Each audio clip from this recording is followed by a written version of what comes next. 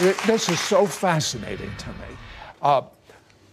Chris, what does science have to say about these portals, immortal beings coming from another dimension? Well, you know, it's a perfectly respectable idea within science now to believe in parallel worlds, parallel dimensions. It's not even really controversial. Most scientists just accept it. Tell me what you caught on camera in Sedona, Arizona. Well, we got video and photographs of what people call orbs, okay? Now, I initially was very skeptical about the whole orb phenomenon. I've seen, you know, people thinking that these are ghosts and things like that on the internet. I've seen photographs of these little circles. So the way we did it is we set up a still photograph with a flash, the way people normally catch orbs, but at the same time have a video camera running from a different angle. Now, if it shows up on two different angles, you know, in the same spot, it can't be a dust particle on the lens or any of those kind of things. We were kind of surprised that not only did we catch them on both cameras, but the professional photographer that I hired to come out there and video it saw it with his naked eye. He saw a ball of light flying toward him as he was filming. So not only did they show up on both cameras, and we literally saw them with our eyes. Okay, Tom, what does the Bible have to say in the last days about portals and things like this? You know, and this is the other thing, and I've studied prophecy a great deal of my life and never thought of it before, and I'm actually now saying that this is actually the most overlooked aspect of end times prophecy, the role that the windows of heaven and the gates of the earth will play in the end times. For instance, if you read the book of Revelation chapter 9, you see angels that are bound under the great river Euphrates, and a time comes when the gates or whatever's holding them there opens and they come up out of the earth. Very powerful. In fact, they wipe out 1/3 of rebellious humanity in the tribulation period. So we find out that the gateways of the earth is dynamic. It's a holding tank. Jesus tells story of the rich man and Lazarus going down into the belly of the earth, right?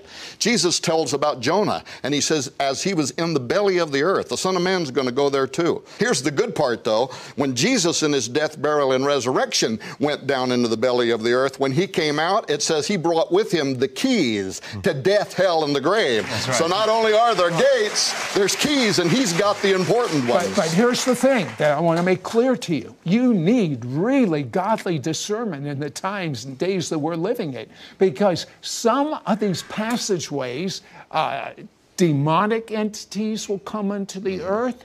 Some of these passageways, angels are going to be coming into the earth.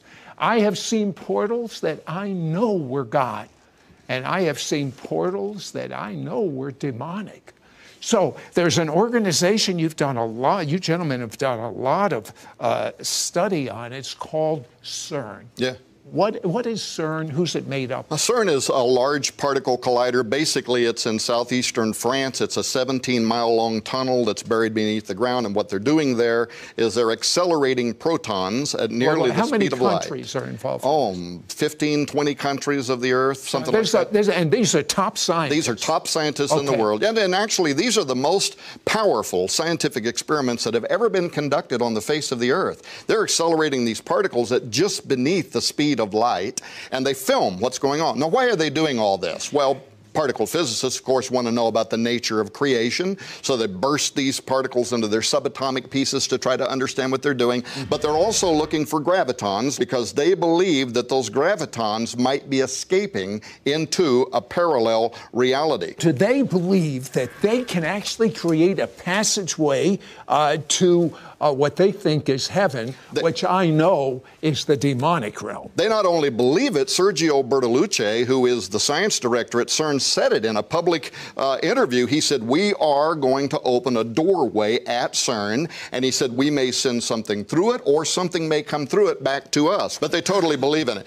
And one other final thing, by the way, is they're also looking for gluon, and this thrills me as a theologian. What is gluon? Gluon is, in a layman's term, essentially the overlaying of sound waves, because particle physicists can't understand why we don't just fly apart, right? The actual matter that you're made out of, Sid, would disappear on the head of a pin. You're almost entirely motion.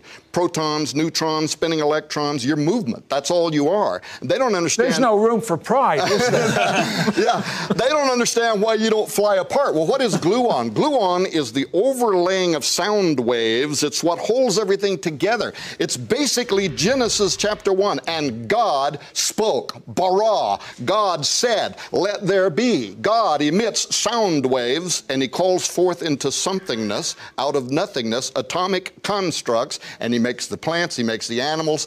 We don't need CERN. Yeah. All we need is the Bible. They're looking for the voice of God.